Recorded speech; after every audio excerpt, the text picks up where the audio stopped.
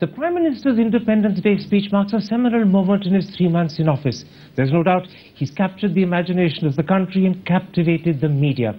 But he's also raised interesting questions about his political style as well as his political thinking. With me to discuss those issues is one of India's foremost political thinkers, Harvard Professor Pratap Banu Mehta. Dr. Mehta, writing in the Indian Express on Saturday, you compared Narendra Modi to the former French President Charles de Gaulle, who you said was in his time once described as a Republican monarch. What exactly is the point you're making? Well, that comparison was meant to be suggestive, not literal. But I think two things are very important. One, that here is somebody who claims to personify the power of the people in him directly, without the mediation of any other kind of institutions. And second, I think the enormous centralization of power. So it's a form of kind of democratic centralism that Mr. Modi represents. This seems to suggest something akin to kind of de Gaulle's sort of slightly right-of-center authoritarianism. It's very interesting that you say both de Gaulle and Modi personify the people in themselves. And in fact, you write in your article, Modi has the unique ability to wield authority and yet personify the people. Is there a danger that at some point Narendra Modi could become a powerful demagogue? Whenever there is that degree of concentration of power, there is always a danger. And I think in Mr. Modi's case in particular, his great achievement in a sense has been to create his own power from nothing, literally. But the danger of that is that all the other intermediating institutions, including his own party, by the way, actually will be so weakened in comparison to his own authority that danger is always there, and we have to be vigilant about it. He has to be vigilant about it. In fact, what you're saying, the bigger Mr. Modi becomes as a personality and as the dominant Prime Minister, the greater this danger of demagoguery as well. Absolutely. Well, there are two dangers. There's the danger of demagoguery, and then there's the danger that you, in a sense, hear your own voice. You can get trapped in an echo chamber very easily and begin to believe your own voice. And begin to believe that your own words are actually translating to action into the ground when they're not. So there's a real sense in which you're forewarning the country about this possible danger. Yes, this is a warning and not a description as yet. Now, in fact, you also make this point in your article in the Indian Express, that Charles de Gaulle could be authoritarian. At times, he could even be dictatorial. You say that, in fact, he often treated his cabinet colleagues as school children. Cabinet meetings were not discussions amongst equals. They were actually ministerial reports to someone who was acknowledged quite clearly as a superior. Is that another danger in the Modi case? That seems to be, I mean, from all the reports one's getting, it doesn't seem to be a cabinet that's prone to very free and open discussion, and you often get the sense that people are scared when they're speaking to him. How far this is true remains to be seen, but certainly I think that's the reputation the government is acquiring. And this is another warning that you're sounding. It is a warning, and it's meant in a constructive way. Now, in the context of that warning and in the context of what you said that Mr. Modi compares in some sense with Charles de Gaulle, let's come to how you view the actual content of Mr. Modi's speech from the ramparts of the Red Fort. You say that, in fact, the most convincing part of the speech was when Mr. Modi spoke about social issues. You say he addressed unpalatable truths with rare political directness, conviction, and lack of embarrassment. In a sense, the point you're making is that only Mr. Modi could have done this. No other politician could have done it. Only Mr. Modi could have done it for, I think, two reasons. One, because, as I said, he I think, claims a mandate directly from the people. His authority is not dependent on anybody else. He can claim to be one of them. Second, I think we have to accept the fact that he does represent a major shake-up of the Indian power structure. Almost any other politician saying it. Jayam Ramesh, for instance, tried to say, toilets, not temples. There is always this kind of hint of upper-class condescension that it always carried, and other, in a sense, politicians who have emerged from backward caste groups, I think they were so keen on pointing out to the fact that they wanted to escape from that condition, that it was very difficult for them to articulate a truth that all of us know to be the truth. But because Mr. Modi is so obviously of the people, he can say this without patronization and condescension, and he has no embarrassment saying it either. He's both of the people, and he also represents a new form of social mobility. In some ways, he doesn't have that kind of aristocratic veneer about him. The negative side of this is the possibility he could become a demagogue. The positive side is it gives him unique power to address social issues others didn't have. Absolutely. I mean, he has the kind of legitimacy at the moment which almost no prime minister in the last 25, 30 years has had. And it's a wonderful opportunity for him. Let me put to you the sort of response someone like Kapil Sibal gave me on the weekend. He said that whilst Mr. Modi's comments about rape, cleanliness, the need for bathrooms, the skewed sex ratio were admirable and very welcome, they were insufficient. And because they were insufficient, he said they were just sound bites. He said to be effective and meaningful, the Prime Minister would have to launch a social movement. Would you agree?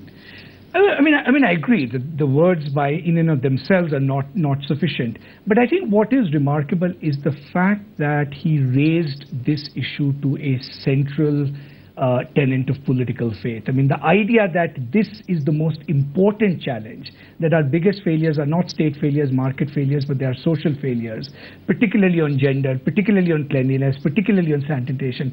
To give it this kind of political visibility itself is a good start. That is the first point in the social revolution, right? You know, it's very interesting the way you characterize the social issues that Mr. Modi raised. You said each of these are examples of social failure.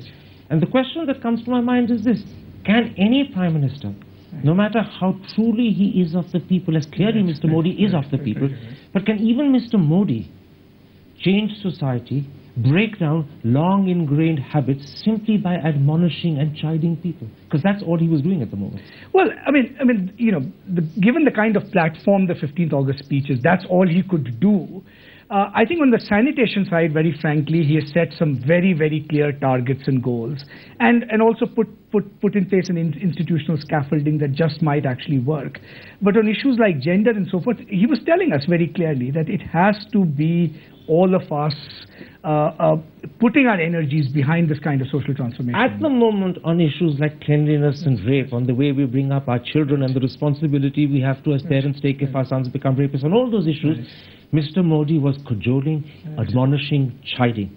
His challenge is to find a way of going beyond it to ensure that his chiding actually produces an outcome. Absolutely, and so long as he remains credible, his task will be easier. The minute the government loses credibility, even this chiding and cajoling will stop working. And therefore his credibility is absolutely intrinsic to whatever success he can hope for in terms of changing social attitudes. Right, absolutely. And he has to begin by saying that, look, I'll transform government, I will do my job. Which will then give people confidence that their energies will not go in vain. Let's then come to, in fact, how he transforms government, because if you paid attention to the political aspects and elements of Mr. Modi's speech, there was a very strong plea for political reconciliation. He praised previous governments. He said he wanted to rule by consensus, not by majority. And once again, the opposition turned around and said, these are pretty sounding words, these are just sound bites, because the sad fact is Mr. Modi's actions often don't match up to his sentiments. Would you say that, for instance, the fact that the leader of opposition matter is still not resolved and the whole budget session is over and it remains unresolved, in a sense, proves the opposition's skepticism to be correct? Well, I mean, I think Mr. Modi does talk at a very high level of abstraction whenever he talks about reconciliation. Look, let's be very clear. Politics is a game of hard knocks, and nobody gives power away willingly. I think we have to be clear that, and the opposition has to find ways of creating its own power. It's not going to be given to if it goes around begging for it. My concern, I think, on the abstraction with which he talks about conciliation is actually on the communalism issue. I think that's a far more serious issue, where he gave an eloquent plea to rise above differences of identity, a moratorium on violence, but frankly the institutional actions of his own party are not matching up to his own call. And I think that is a bigger cause for worry. In fact, that element of skepticism echoes very strongly in the article you wrote for the Indian Express, talking about Mr. Modi's plea for communal harmony, brotherliness and togetherness. You say, how does a communalism-free India translate in the killing fields of Uttar Pradesh or the hallowed chambers of Parliament, where the Prime Minister's colleagues have certainly added fuel to fire? You're actually suggesting that there are many instances where when Mr. Modi talks about communal harmony, either his actions or sometimes his lack of action shows that perhaps there's a big gap he needs to fill, and that gap is one of credibility. The most effective action he needs to take is to stop the unruly elements in his own party derailing what he claims to be his agenda. UP is very fragile, and the conduct of BJP politicians is not helping. The choice of Adityanath as a main speaker in a debate on communalism did not send the right signal. These are things that are under his control. There's no excuse, and he has to exercise moral leadership in his own party in a very effective way to be credible outside. But in fact, these are all instances where he could have acted and didn't act, and therefore this is not something that was a lapse. It was a conscious decision. Fielding Yogi Adityanath was a conscious decision. Not speaking out when there have been communal incidents and maintaining silence was a conscious decision. Not reining in the VHP or the RSS or the Bajrang Dal or elements of the RSS who are campaigning in UP and creating discord, again, is a conscious decision. So these are decisions he's taking consciously. Well, there seem to be, or certainly he's not paying attention, but whatever, he does bear responsibility for these decisions. And if he doesn't change course, these are going to come back and haunt him. You're saying something very important. You're also saying that being Prime Minister of India is not just a question of giving the nation political leadership. At critical moments, Mr. Modi has to give moral leadership. He has to come up with an appropriate response on issues of communal or caste violence which disturb the country and around which we can all, as a people, rally. That moral leadership is still missing. That moral leadership, and I would say institutional leadership, because moral leadership in India can often only mean empty words. That institutional leadership is still missing. And is it missing because if he were to exercise it, he would be seen to be doing so against elements of his party, against elements of the RSS, and that may be politically costly or at least personally embarrassing. Well, I'm not sure it's personally embarrassing given the kind of mandate it is. I mean, I think the cynical view would be that, they are actually playing a certain kind of politics in UP, and they hope to capture power in UP with this kind of politics. And if that is the game they are playing, it's going to be indeed a very dangerous game. But if it's not politically embarrassing or personally embarrassing, then why isn't Mr. Modi rising to the occasion? Because clearly he wants to be a successful Prime Minister. He must know that his silence is raising questions about him. Why then is he silent? Well, it's hard to know what he really thinks. But I think sometimes it does happen to people in power that they don't realize the significance of their own omissions. They become complacent. I mean, I think the analogy is Congress Party in Andhra Pradesh, right, where they got complacent even though they knew the potential of how much Andhra politics could destabilize the country. And I think UP is in the same position. You're saying a very important thing. You're saying Mr. Modi needs at some point in time to sit back and reflect upon his 3 months as Prime Minister and say to himself, there are moments when I've been silent and I shouldn't have been. I need to learn the lesson from that. In future, at such moments, I must speak out. I must be seen to give some guidance and leadership. And that is what he promised the country. In fact, one of his USBs was supposed to be that he would actually not abdicate and let things pass by through sins of omission. And now there's a hint that by being dilatory, he's abdicating. Absolutely. On this particular issue, at least. There is, in fact, in that article you wrote for the Indian Express, also a clear warning that you give Mr. Modi. You write, when you incarnate the people in you, it gives tremendous power and confidence. De Gaulle thought that he would make France new simply because of the fact he was new. Modi should not make the same mistake. Is there a danger that Modi could be making that mistake? I think there is a danger in two ways. One, not recognizing how much transformation his own party requires to carry it along in the direction that he at least hints at in all these wonderful grand speeches. Second, my own sense is that I think he understands some of the hardware of building the nation, infrastructure and so forth, but how do you actually put in place the institutional software that will actually realize the vision that he promises us?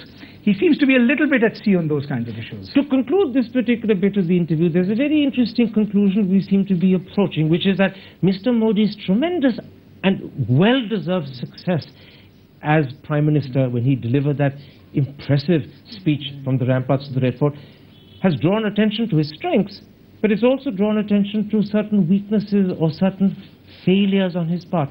His success itself has highlighted those weaknesses. Exactly. I mean, you know, when the great communicator does not communicate on the big moral issues, there is obviously a paradox there that needs to be resolved. And in a sense, that paradox is created by the success of his speech. Absolutely. Let's come to what for many was the most striking announcement made in that speech, the abolition of the Planning Commission. Do you believe that, in fact, it's outlived its utility, or do you think Mr. Modi has been a shade hasty? Well, I mean, I think he did need to send a very strong symbolic message that he intends to do things differently. And the Planning Commission had become, in a sense, the classic symbol of an old way of doing things, of an ancient regime, of an old economy. So, to that extent, getting rid of it is not a bad idea. I think the real test is going to be what is he going to put in its place. Who will do the various functions that the Planning Commission perform that still needed to be done. For example, some form of interstate transfers, at least the ones that went through Planning Commission. Frankly, he was a little bit at sea on that. His description of what this new proposed commission would do had so many incompatible elements in it that it was hard to figure out exactly what he had in mind. Should Mr. Modi have waited till he had a clearer idea of what would replace the Planning Commission before he decided to abolish it? Well, look, I mean, I think, politicians often kind of judge the moment, and 15th August was not a bad moment at which to say, I'm planning to do something new, but we hope that the details will follow sooner rather than later. All right. Now, Mr. Modi laid a lot of stress in his speech on Independence Day on manufacturing. It's encapsulated by that very clever phrase, come make in India, and then sell anywhere in the world. Right. But the truth is that manufacturing will not grow unless you have far-reaching radical reforms in areas like, for example, labor law or land acquisition. And although the government has done a certain amount of talking, we don't have a clear roadmap of its thinking in terms of radical reforms that will boost manufacturing. So would you say that this promise of manufacturing is really at this moment soundbite rather than convincing reorientation of economic policy? It is more soundbite in two respects. One, I think, to be fair to government, I think what manufacturing will require is actually hundreds of little things to be transformed, not just one or two big bang reforms. You could even have labor reforms. But if the surrounding circumstances in which those labor reforms take place are not propitious, they will not have the desired effect. And I think they are beginning to move. I think the Commerce Ministry has moved an interesting note on the ease of doing business. My worry about their manufacturing policy, I think there's still far too much stress on things like special economic zones and these so-called smart cities, as if you can create these islands and enclaves that can bypass the general misgovernance that holds back our manufacturing. I also don't think they quite yet understand how education is going to fit into this this puzzle. So they've taken some steps in the right direction, but the overall picture is not clear.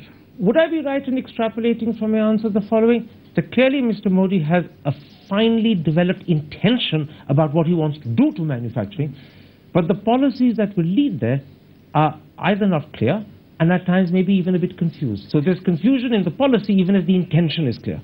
There is certainly confusion. Not just confusion in itself. I'll go one step further. I think they're in the danger of repeating the same mistakes that previous governments have made in relation to manufacturing. And I think special economic zones are one instance of that.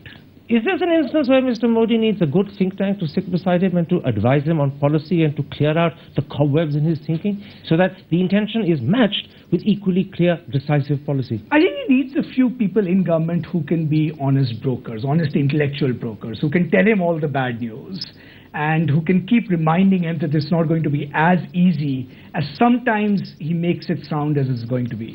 In fact, in this particular regard, there's a very important point you make. You say the idea of no-effect manufacturing that has no deleterious impact on the environment is terrific. But how do you explain the fact that the Ministry of Environment seems to be gutting what meager environmental protections we have? Clearly, this is a contradiction Mr. Modi needs to very quickly address. No, absolutely. I mean, I think, they've talked a lot about cleaning the Ganga, but the fact of the matter is we have no roadmap for a credible environmental regime in the Ministry of Environment that can promise that at the end of 5 years, our air will be cleaner, our water will be less poisoned, and our natural environment more protected. And I think this is also going to be important for them economically, not just for the environment, because if you recall, what derailed the last government? the fact that most of their projects got stuck at the level of the Supreme Court or the National Green Tribunal. Over issues like this? Over issues like this. And they have to go to these institutions with a credible face. They're still trying too many shortcuts. And I think that is where, the long run is catching up with us on these issues, and I think they need to reckon with that. You're pointing out how, in fact, if they don't think these issues through properly, they could get tripped up at the Supreme Court level. Is there another danger? That the push to increase manufacturing, because it provides jobs and because it fulfills Mr. Modi's promise, may actually lead to shortcuts in terms of environmental protection that actually result in environmental degradation. Is there a real danger that could happen? It's already very evident. Frankly, all the regulations that the Ministry of Environment has relaxed in areas ranging from forest areas to border areas suggest that environmental degradation is a real danger. And by the way, Gujarat is not a poster child for environmental protection. I mean, Mr. Modi did many things remarkably well there, but not environmental protection. You mentioned Gujarat and you say it's not a poster case for environmental protection. Is there a danger that these are issues Mr. Modi doesn't take seriously, or at least doesn't give priority to? I think it's not just Mr. Modi. I think the political class as a whole doesn't quite understand that the environmental is an irretrievable thing. They think somehow they can correct for it at some point later, but once the water is poisoned, it's hard to take the poison back out. So they have to really reset their thinking. Exactly. Reset thinking. Reset thinking from first principles. Very briefly, because time is, as always, is our enemy, I want to come to one of the three schemes that Mr. Modi announced in his speech. I'm talking in particular about the Sansad Adarsh Gram Yojana, where each MP is required to adopt a village and make it a model development. And Mr. Modi has said that, in fact, the blueprint will be announced on the 11th of October, which is now less than 2 months away. In your eyes, is this a clever idea, or is it a bit of a gimmick? Well, it is a bit of a gimmick and represents institutional confusion, because one of the things we don't want to do is have legislators and members of parliament more involved in executive action of any kind.